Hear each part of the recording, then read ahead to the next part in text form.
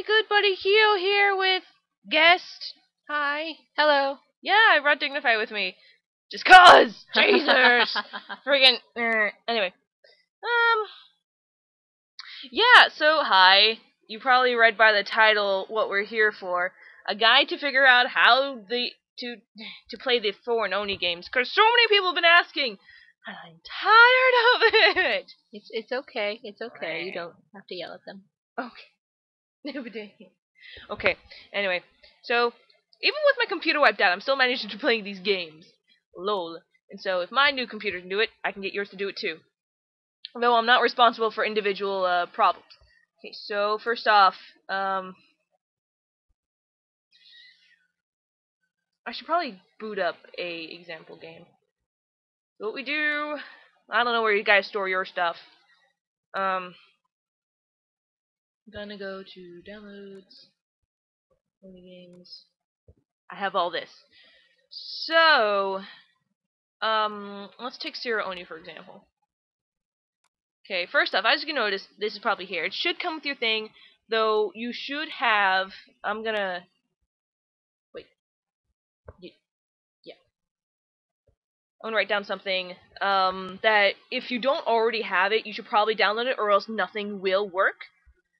It's called a, gonna put it to max, RGSS, oh wait, hold on, let me put that up, RGSS, RTP, or runtime package.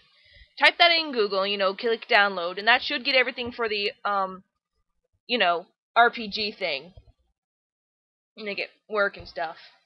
So yeah, we got up Zero Oni.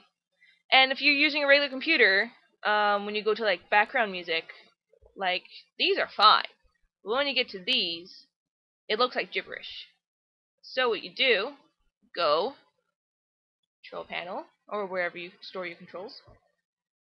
Because I don't know how Macs work, I don't know how other computers work. This is just for mine, which is a Windows 7. We go to region and language, and we go to keyboards and language.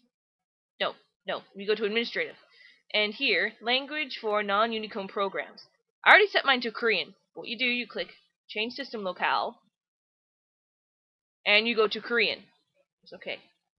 I already have it there, but you have to restart your computer for it, or else it will not work. So restart your computer for that, and it should work. It's just Korean, And, to be sure, listen to all the tracks to make sure they work. So, not that one because it's not really a listenable file. It's an MIDI sequence.